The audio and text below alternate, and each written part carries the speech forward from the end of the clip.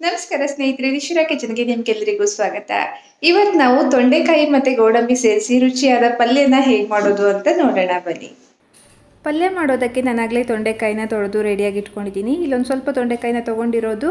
ಹಾಗೆ ಈ ಪಲ್ಯನ ನಾನಿವತ್ತು ತುಂಬ ಬೇಗ ಯಾವ ರೀತಿ ಮಾಡೋದು ಅಂತ ತೋರಿಸ್ತಾ ಇದ್ದೀನಿ. ಸಾಮಾನ್ಯವಾಗಿ ತೊಂಡೆಕಾಯಿ ಬೇಯೋದಕ್ಕೆ ತುಂಬ ಟೈಮ್ ತೊಗೊಳುತ್ತೆ, ಆದರೆ ಈ ರೀತಿಯಾಗಿ ಪಲ್ಯ ಮಾಡೋದ್ರಿಂದ ತುಂಬ ಬೇಗನೆ ತೊಂಡೆಕಾಯಿ ಪಲ್ಯನ ನಾವು ಮಾಡ್ಬೋದು. ತೊಂಡೆಕಾಯಿನೆಲ್ಲ ಕೂಡ ತೊಟ್ಟನ್ನು ತೆಗೆದು ಈ ರೀತಿ ಚಿಕ್ಕದಾಗಿ ಹೆಚ್ಚಿಕೊಳ್ತೀನಿ. ಪಲ್ಯಕ್ಕೆ ನಾರ್ಮಲ್ ಪಲ್ಯಕ್ಕೆ ಹೆಚ್ಚೋ ಥರನೇ. ತುಂಬ ಅಂದರೆ ತುಂಬಾ ಸಿಂಪಲ್ಲಾದ ಟೇಸ್ಟಿಯಾದ ರೆಸಿಪಿ ಇದು. ರುಚಿಯಾಗಿರುತ್ತೆ. ತೊಂಡೆಕಾಯಿ ಗೋಡಂಬಿ ಕಾಂಬಿನೇಷನ್ನು ಹೇಗೆ ಮಾಡಿದರೂ ಕೂಡ ಸೂಪರಾಗಿ ಬರುತ್ತೆ. ಅದರಲ್ಲೂ ಈ ರೀತಿ ಮಾಡಿದ್ರಂತೂ ತುಂಬಾ ಸೂಪರಾಗಿ ಬರುತ್ತೆ. ಈಗ ಹೆಚ್ಚಿರೋ ತೊಂಡೆಕಾಯಿನೆಲ್ಲ ನಾನು ಒಂದು ಕಂಟೈನರ್ಗೆ ಹಾಕ್ಕೊಂಡಿದ್ದೀನಿ. ಈಗ ಇದ್ರ ಜೊತೆಗೆ ಏನನ್ನೂ ಕೂಡ ಸೇರಿಸಲ್ಲ, ನೀರನ್ನು ಕೂಡ ಸೇರಿಸಲ್ಲ. ಹಾಗೆ ಡ್ರೈ ಹೆಚ್ಚಿರೋ ತೊಂಡೆಕಾಯಿನ ಕುಕ್ಕರಲ್ಲಿಟ್ಟು ಒಂದು 2-3 ವಿಷಲ್ಲು ಬೇಯಿಸ್ಕೊಳ್ತೀನಿ. ನೆನಪಿರಲಿ, ಇದ್ರ ಜೊತೆಗೆ ನೀರನ್ನು ಕೂಡ ಸೇರಿಸ್ಕೊಬೇಡಿ. ತರಕಾರಿನಲ್ಲಿರೋ ನೀರಲ್ಲೇ ಅದು ಬೇಯಬೇಕು, ಆಗಲೇ ತೊಂಡೆಕಾಯಿ ತುಂಬ ರುಚಿಯಾಗಿ ಬರೋದು. ಒಂದು 2-3 ವಿಷಲ್ ಆದರೆ ಸಾಕು, ತೊಂಡೆಕಾಯಿ ಬೇಯುತ್ತೆ ಅಷ್ಟರಲ್ಲಿ. ಹಾಗೆ ಈ ರೀತಿ ಮಾಡೋದ್ರಿಂದ ಟೈಮ್ ತುಂಬ ಸೇವ್ ಆಗುತ್ತೆ. ನಾರ್ಮಲಾಗಿ ನಾವು ಹೊರಗಡೆ ಪ್ಯಾನಲ್ಲಿ ಬೇಯಿಸುವಾಗ ತೊಂಡೆಕಾಯಿಗೆ ಸ್ವಲ್ಪ ಜಾಸ್ತಿ ಟೈಮ್ ಹಿಡಿಯುತ್ತೆ. ಹಾಗಾಗಿ ಈ ರೀತಿ ತೋರಿಸ್ತಾ ಇದ್ದೀನಿ. ಹಾಗೆ ಇಲ್ಲಿ ಒಂದು ಸ್ವಲ್ಪ ಗೋಡಂಬಿನ ನಾನು ಒಂದು ಅರ್ಧ ಗಂಟೆ ಮುಂಚೆನೇ ನೆನೆಸಿಟ್ಕೊಂಡಿದ್ದೀನಿ. ಪಲ್ಯ ಮಾಡೋದಕ್ಕಿಂತ ಅರ್ಧ ಗಂಟೆ ಮುಂಚೆ ನಾವು ಗೋಡಂಬಿನ ನೆನೆಸಿಟ್ಕೊಂಡ್ರೆ ಸಾಕು. ಹಾಗೆ ತೆಂಗಿನಕಾಯಿ ತುರಿ ಕೂಡ ತುರಿದು ರೆಡಿಯಾಗಿದೆ. ಇಷ್ಟೊಂದು ಬೇಕಾಗಲ್ಲ, ಒಂದು ಅರ್ಧ ಕಪ್ ಇದ್ರೂ ಕೂಡ ಸಾಕು ತೆಂಗಿನಕಾಯಿ. ಹಾಗೆ ಹಸಿಮೆಣಸಿನಕಾಯಿ, ಕರಿಬೇವು ಎಲ್ಲ ಕೂಡ ರೆಡಿ ಇದೆ. ಈಗ ನಾವು ಪಲ್ಯಕ್ಕೆ ಒಗ್ಗರಣೆ ಮಾಡ್ಕೊಳ್ಳೋಣ. ಕುಕ್ಕರ್ ಕೂಡ ತಣ್ಣಗಾಗ್ತಾ ಇದೆ. ಪ್ಯಾನ್ಗೆ ಒಂದು 2-3 ಸ್ಪೂನು ಎಣ್ಣೆನ ಹಾಕ್ಕೊಳ್ಳೋಣ. ಹಾಗೆ ಈ ಪಲ್ಯನ ನಾನು ಫುಲ್ಲು ಮುಗಿಯೋವರೆಗೂ ಕೂಡ ತರಕಾರಿಲಿರೋ ನೀರಲ್ಲೇ ಬೇಯಿಸ್ತಾ ಇದ್ದೀನಿ. ಯಾವುದೇ ಎಕ್ಸ್ಟ್ರಾ ನೀರನ್ನು ಆ್ಯಡ್ ಮಾಡಲ್ಲ. ಯೂಶ್ವಲಾಗಿ ಪಲ್ಯನ ಅದರದ್ದೇ ನೀರಲ್ಲಿ ಬೇಯಿಸಿದಾಗಲೇ ತುಂಬ ಟೇಸ್ಟಿಯಾಗಿ ಬರೋದು. ಎಣ್ಣೆ ಬಿಸಿ ಆಗ್ತಾ ಇದ್ದಾಗೆ ಒಂದು ಅರ್ಧ ಸ್ಪೂನಷ್ಟು ಸಾಸಿವೆನ ಹಾಕಿದ್ದೀನಿ. ಹಾಗೆ ಒಂದು ಅರ್ಧ ಸ್ಪೂನು ಉದ್ದಿನಬೇಳೆನೂ ಕೂಡ ಹಾಕ್ತಾ ಇದ್ದೀನಿ. ಸಿಂಪಲ್ ಆದ ಟೇಸ್ಟಿಯಾದ ರೆಸಿಪಿ. ನಾನು ಹೇಳಿದಾಗೆ ತುಂಬ ಜಾಸ್ತಿ ಏನು ಮಸಾಲೆ ಇಲ್ಲ. ಒಗ್ಗರಣೆಗೆ 1-2 ಒಣಮೆಣಸಿನ್ಕಾಯಿ ಹಾಕಿರೋದಷ್ಟೇ. ಖಾರಕ್ಕೆ ಹಸಿಮೆಣಸಿನ್ಕಾಯಿನೂ ಕೂಡ ನಾವು ಜೊತೆಗೇ ಹಾಕ್ಕೊಳ್ಳೋಣ. ಹಾಗೆ ಇದರ ಜೊತೆಗೆ ಕರಿಬೇವನ್ನು ಕೂಡ ಹಾಕ್ತಾ ಇದ್ದೀನಿ. ಕರಿಬೇವು ಫ್ಲೇವರ್ಗೆ ನಾನು ಹಾಗೆ ಹಾಕಿದ್ದೀನಿ. ನೀವು ಇದನ್ನ ಮುರಿದು ಹಾಕಿದ್ರೆ ಇನ್ನೂ ಪೂರ್ತಿ ಫ್ಲೇವರ್ಫುಲ್ಲಾಗಿ ಬರುತ್ತೆ. ಹಾಗೆ ಖಾರ ಎಷ್ಟು ಬೇಕೋ ಅಷ್ಟು ಹಸಿಮೆಣಸಿನ್ಕಾಯಿ ಹಾಕಿ, ನಾನು ಒಣಮೆಣಸಿನ್ಕಾಯಿ ಕೂಡ ಹಾಕಿರೋದ್ರಿಂದ 2 ಹಸಿಮೆಣಸಿನ್ಕಾಯಿನ ಹಾಕ್ತಾ ಇದ್ದೀನಿ ಅಷ್ಟೇ. ಈಗ ಇದನ್ನ ಹಾಗೆಯೇ ಒಮ್ಮೆ ಫ್ರೈ ಮಾಡ್ಕೊಳ್ಳೋಣ. ಉದ್ದಿನಬೇಳೆ ಎಲ್ಲ ಸ್ವಲ್ಪ ಕೆಂಪಗಾಗೋವರೆಗೂ ಇದನ್ನ ಫ್ರೈ ಮಾಡಿಕೊಂಡ್ರೆ ಸಾಕು.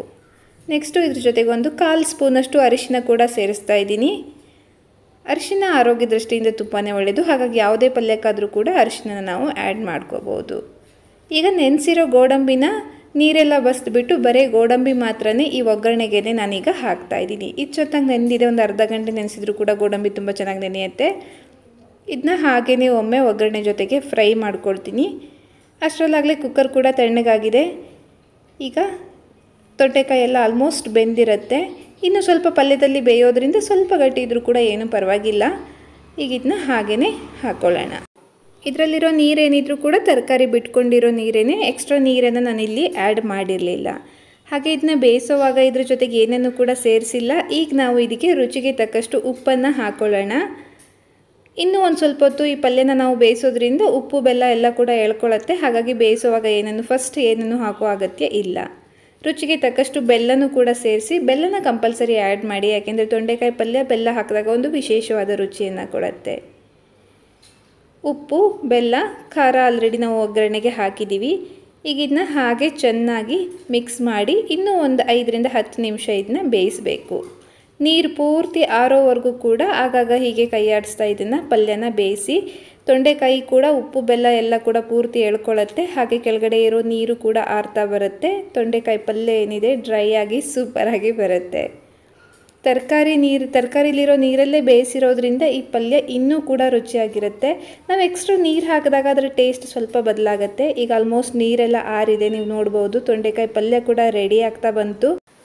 ಈಗ ಸ್ಟವನ್ನು ಆಫ್ ಮಾಡಿ ಕೊನೆಯದಾಗಿ ಇದರ ಮೇಲೆ ತೆಂಗಿನಕಾಯಿ ತುರಿನ ಉದುರಿಸಿದ್ರೆ ಪಲ್ಯ ರೆಡಿ ಆಗುತ್ತೆ. ಇಷ್ಟೊಂದು ತೆಂಗಿನಕಾಯಿ ಬೇಡ, ಒಂದು ಅರ್ಧ ಕಪ್ಪಷ್ಟು ತೆಂಗಿನಕಾಯಿನ ಹಾಕಿದರೆ ಸಾಕು. ಸೊ ತೆಂಗಿನಕಾಯಿ ತುರಿ, ಹಸಿ ತೆಂಗಿನಕಾಯಿ ತುರಿನೇ ನಾನಿಲ್ಲಿ ಹಾಕ್ತಾ ಇರೋದು. ಪಲ್ಯದ ಕೊನೆಯಲ್ಲಿ ಹಸಿ ತೆಂಗಿನಕಾಯಿ ತುರಿ ಹಾಕಿ ಇದನ್ನ ಚೆನ್ನಾಗಿ ಒಮ್ಮೆ ಮಿಕ್ಸ್ ಮಾಡಿ ಪಲ್ಯ ರೆಡಿನೇ ಆಗೋಗುತ್ತೆ. ಇಲ್ಲಾಂದರೆ ತೆಂಗಿನಕಾಯಿ ಸೇರಿಸಿದ ಮೇಲೂ ಕೂಡ ಒಂದು 2-3 ನಿಮಿಷ ಬೇಕಿದ್ದರೆ ಸಿಮ್ಮಲ್ಲಿ ಇದನ್ನ ನಾವು ಮಿಕ್ಸ್ ಮಾಡ್ಬೋದು. ಸೊ ಸೂಪರ್ ಆದ ತೊಂಡೆಕಾಯಿ ಪಲ್ಯ ರೆಡಿ ಆಯಿತು.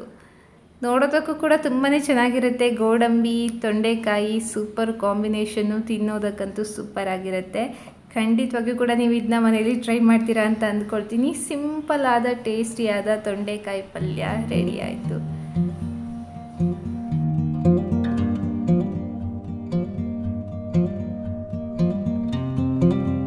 ನೋಡಿದ್ರಲ್ವ, ತೊಂಡೆಕಾಯಿ ಗೋಡಂಬಿ ಪಲ್ಯ ತುಂಬಾ ರುಚಿಯಾಗಿರುತ್ತೆ. ಖಂಡಿತವಾಗಿಯೂ ಮನೇಲಿ ಟ್ರೈ ಮಾಡಿ ನೋಡಿ. ಹಾಗೆ ಇವತ್ತಿನ ವಿಡಿಯೋ ಕೂಡ ಇಷ್ಟ ಆಗಿದ್ರೆ ಒಂದು ಲೈಕ್ ಮಾಡಿ, ಹೊಸಬರಾಗಿದ್ರೆ ಸಬ್ಸ್ಕ್ರೈಬ್ ಮಾಡಿ.